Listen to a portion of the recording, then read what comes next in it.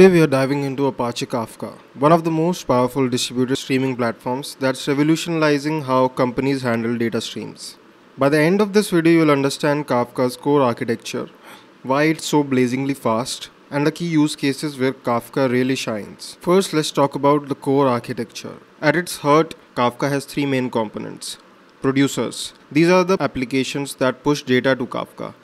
Think of them as writers sending messages into the system. They can be anything from your backend services to IoT devices to application logs. Then comes the brokers. These are the backbone of any Kafka cluster. These are the actual servers that store the data published by the producer. In a typical Kafka cluster, you'll have multiple brokers working together for redundancy and scalability. Each broker manages certain partitions of your data. Each Kafka partition is physically implemented as a series of segment files on disk. When messages are written to a partition, they are actually being appended to a current active segment file for that partition. By default, once a segment file reaches 1 GB in size, Kafka closes it and creates a new active segment. This segmentation strategy has several important benefits. First, it allows for efficient deletion of old data instead of removing individual messages. Kafka can simply delete entire segment files when they are no longer needed. It improves the file system performance by preventing individual files from becoming too large. It also enables faster recovery if a broker fails, as it only needs to check the integrity of the most recent segment. Coming to consumers. Consumers are the applications that subscribe to data from Kafka topics. They pull messages from brokers and process them in some way, maybe storing them in a database, triggering alerts, or feeding them into some analytics system. These three together combine to form a complete Kafka system. Now let's talk about what makes Kafka fast. When people say Kafka is fast, we need to clarify what that actually means. There are two key performance metrics. First is latency. Latency is how quickly a single message gets from a producer finally to a consumer and is processed completely. Think of this as a delay or response time. Second is throughput. This is how many messages the system can handle per second. This is about volume. Kafka optimizes heavily for throughput, sometimes even at the expense of latency. It is designed to handle massive volumes of data efficiently, even if individual messages might not be processed instantly. For many use cases, especially for big data applications, this throughput-oriented design is exactly what's needed. The first thing which makes Kafka so fast is the way the log records are stored. As we discussed above also, Kafka uses a log segment approach, where the data is stored in segment files, which is of default size 1 GB. This helps Kafka to be blazingly fast.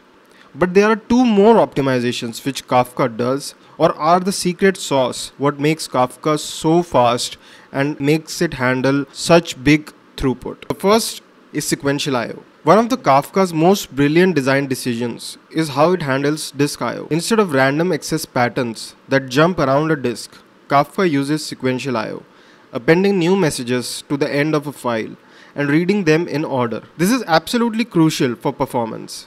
Most people think SSDs are always faster than hard disks, and for random access that is true, but check this out. With sequential access patterns, even traditional hard drives can achieve impressive throughput, sometimes hundreds of megabytes per second. Kafka takes advantage of this by appending messages to the end of log files and also reading the messages in a sequence. It also uses operating system's page cache aggressively. This design choice means Kafka can handle massive throughput even on a relatively modest hardware. You can even deploy a Kafka cluster on your own personal laptop. Coming to the second optimizations. This is zero copy optimization. Now what do we mean by zero copy? Now in traditional data transfer, when a message goes from disk to a network socket, it goes through these four steps. First, the OS reads data from disk into the kernel buffer. Then the data is copied from the kernel space to application memory. The application then copies it back to the kernel space, which is the network buffer. And finally, it is sent over the network. That's 4 copies for a single transfer. This wastes CPU cycles and memory bandwidth. With zero copy optimization, Kafka uses specialized system calls that allow data to move directly from disk to network without all those extra copies. The result,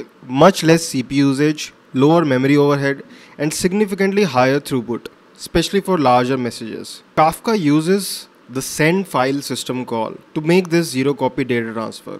So now how the flow looks like. The data is read from disk into the kernel buffer, and this is the only copy which happens. The kernel then directly transfers data to the network buffer using direct memory access, or also called DMA. There's no data passing between the user space, eliminating the copies 2 and 3. You'll be stunned to see how much improvement this zero copy does in terms of CPU usage, throughput, and memory bandwidth consumption. Now let's talk about what are the Kafka use cases. Now, as you might have understood by now that Kafka is essentially used for high throughput applications and also big data applications. So these can be anything like log aggregation, stream processing of data, event sourcing, metrics collection, some activity tracking. The main thing which you have to keep in mind is that Kafka excels whatever you need to reliably move large volumes of data between systems, especially when the order of messages matter. So there you have it, Kafka's core architecture with producers, brokers, and consumers. Its focus on throughput over latency and brilliant design choices like sequential I/O and zero copy optimization that makes it so efficient. That's it for today. If you enjoyed this video, hit that like button and comment for more topics which you want to see the videos on, and I'll see you in the next one.